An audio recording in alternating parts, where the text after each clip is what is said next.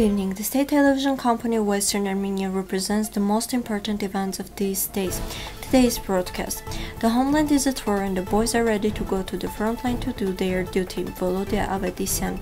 Artsakh President called for the formation of the new international anti-terrorist coalition disseminated in the OSCE. Fights continue in the southern direction. Minister of Defense of the Republic of Armenia. Azerbaijan shelled Ghazanchetsots Church of Shushi and peaceful settlements of Artsakh. Kurdish politician about the Artsakh war.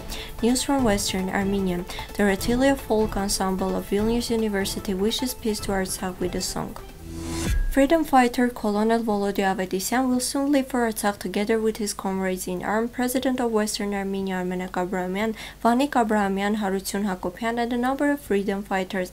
In a conversation with the press service of the Republic of Western Armenia, Volodya Avetisyan mentioned, "The homeland is at war. The boys are ready to go to the front line to fulfill their duty to the homeland. Naturally, we have victims and casualties. This fact is very painful for us, but we have no right to be depressed because the homeland needs us. We go consciously. The boys fulfilled the task set before them excellently. They caused great losses to the enemy. Any attempt to advance is prevented. It is thrown back with losses." Volodya Avetisyan is convinced that soon our troops will stand on the Kur-Arak crossing line, that they will liberate Yerevan and the cradle of all Armenians, Western Armenia. On October 7, the call of the President of the Republic of Artsakh Harutyunyan for the formation of the new international anti-terrorist coalition was disseminated in the OSCE. The President in particular underscored that right now Artsakh and the Republic of Armenia are at the forefront of the fight against the international terrorism. All nations of the world must prevent Turkey's plans to turn Azerbaijan into a hotbed of terrorism in the South Caucasus. As the President of the country fighting for the independence, I call on the civilized world to take an active part in the fight against terrorism. The imperative of the day is the creation of an effective international anti-terrorist coalition, the President emphasized. During the night, the situation in the Artsakh-Azerbaijani conflict zone was stable and tense. Early in the morning at 8:30, the enemy attempted to attack from the central direction in the southern direction, but losing 3 units of military equipment, leaving more than 20 dead and wounded, fled from the outskirts of Jebrail. Republic of Armenia Ministry of Defense spokesperson Shushan wrote on her Facebook page. As a result of the enemy shelling, the Ghazanchetsots Holy Savior Church in the Shushi was damaged. The Artsakh Information Headquarters reports that during the night the enemy continued shelling Stepanakert and other peaceful settlements. Azerbaijani Turkish terrorist forces are targeting civilian infrastructure, hospitals and objects of vital importance. According to RIA Novosti correspondent in Artsakh, the shelling of Stepanakert is also going on at the moment. Smoke is observed near the power plant. They probably hit the station. Ishkhan Aslan Ankasi, former Kurdish diplomat and politician, in an interview with ANF Euphrates told that the war unleashed by Azerbaijan in Artsakh due to the Turkish provocation continues in earnest. According to him, Turkey's direct participation in the war continues to provoke reactions from international forces.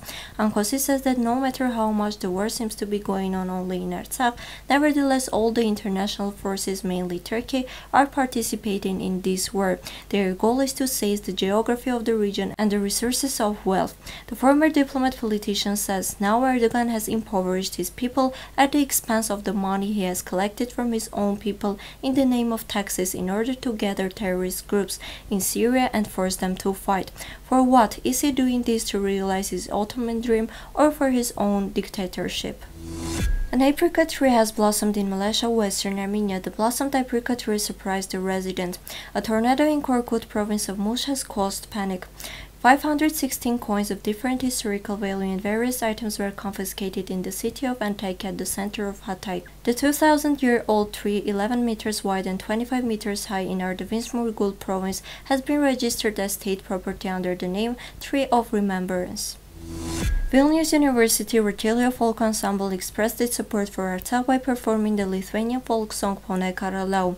As reported by Armen Press, the members of the ensemble mentioned in the video published on the internet that the song Pone Karalau is considered sacred and helps to overcome difficult times. With this song, the ensemble prays for peace all over the world. We want peace in Nagorno-Karabakh too, they said.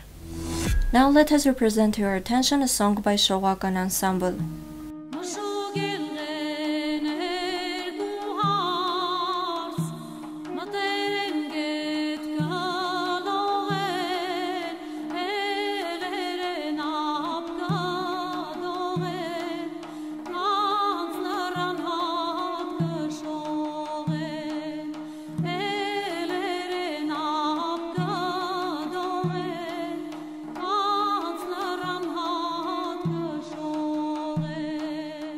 You can find the whole version of the song in the official page of Western Armenia TV.